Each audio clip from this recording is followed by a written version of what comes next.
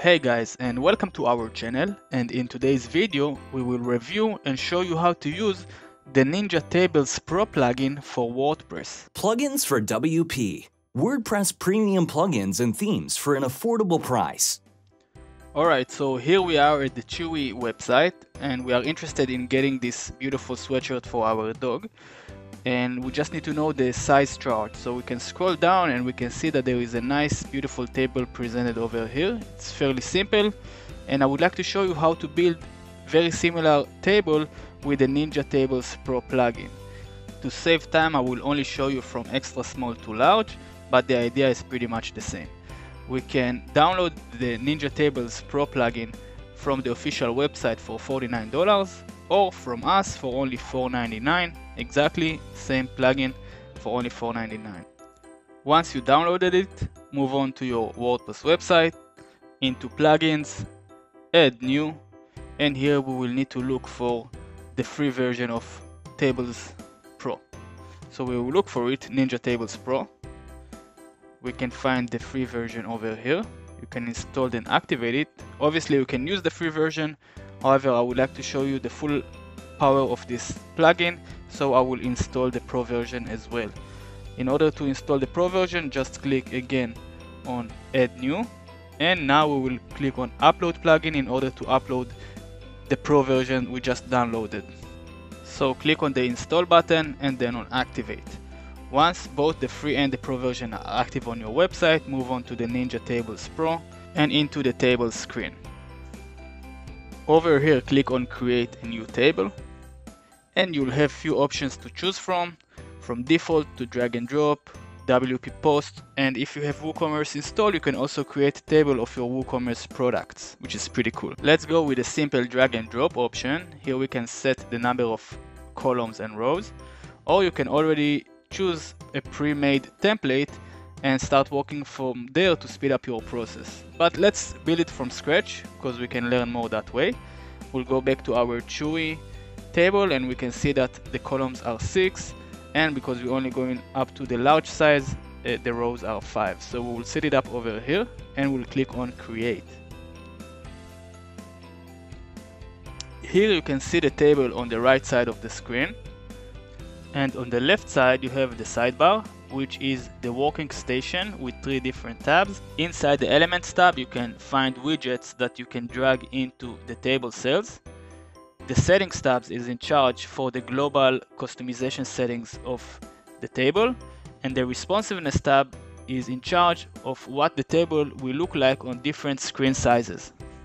Now when you click on one of the table cells, another tab will open up called Options, and this tab is only in charge for this specific cell. So let's enter the text size, and here I can set the alignment to left and even make it bold, just like so. Now I will just fill the table with the rest of the data from here. I will pause the video and we'll come back to it in a second. Alright, so I entered the data, and now I would like to show you how to use some of the settings options. So we'll click out of the table in order to control the global settings, and inside the Settings tab I will expand the global style, and here I can increase the text size, just like so.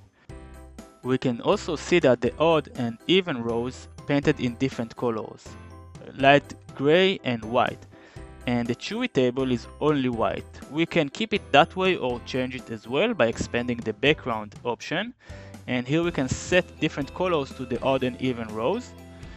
If we want to make it all white, we can do it that way. And the first row called the header, we can change it over here. And I would like to differentiate between the header row and the rest of the rows, so I will change and set the background to light pink. And I did like the different colors for the odd and even, so I will change it to light gray as well, just like so. It's very easy to read. Now let's focus on the titles. As you can see, in our example, it takes the full width of the title. And in our case, it's set to a default width. So let's click on Merge Cells, and here we'll click above the column, and then we can change the width of the column. You can increase or decrease the size, just like so. Let's move on to the second column and so on.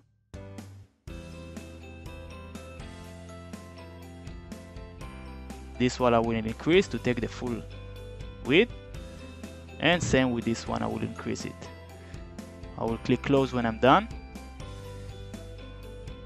and I can see that the body length, I made a mistake over there, and I will fix it really quick by increasing the width size, just like so.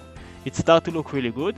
We can now move on, and let's say we would like to give a different color to one of the columns, but only one of them. So here we'll click on the backgrounds button, and we'll choose our desired column, and here under the selected color options we will change it to whatever we want. We can change the row, the columns, or the cell. So let's change the column background to peach or something lighter, like light peach, just like so. And the heading took the color of the column, but we would like to take the color of the row. So we can change this specific cell by changing the color over here to match the row is in, or very similar to it at least, just like so. And then you can click on close. It starts to look really good and almost ready to be published. But let me show you another trick. As you can see, this value, the small grid, it's the same for these two cells. We can keep it that way or just simply merge them together by clicking on merged cells. Then you hold your shift key and you choose as many cells as you want, and then you click on merge. Then the single cell will contain both values, so we will need to delete one of them by hovering the mouse on it and click on the garbage can, just like so, and we have only one value left. Great.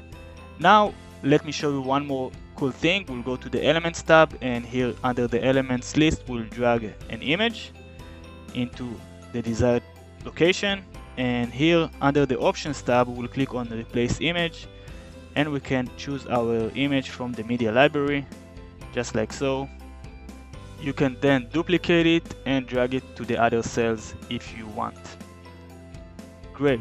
Once you are done and satisfied with the way it looks, and in my opinion it looks really good, click on Save Table and copy the shortcode to the left of the Save button. Then move on to one of your pages, blog post or products, and into the editor screen, and here add a shortcode block and paste the shortcode inside the block.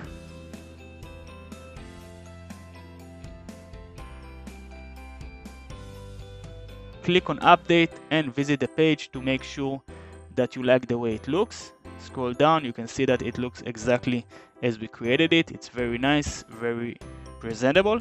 And if you'd like to change anything, just go back to the table itself, modify it. For example, we will remove one of the images and just save the changes.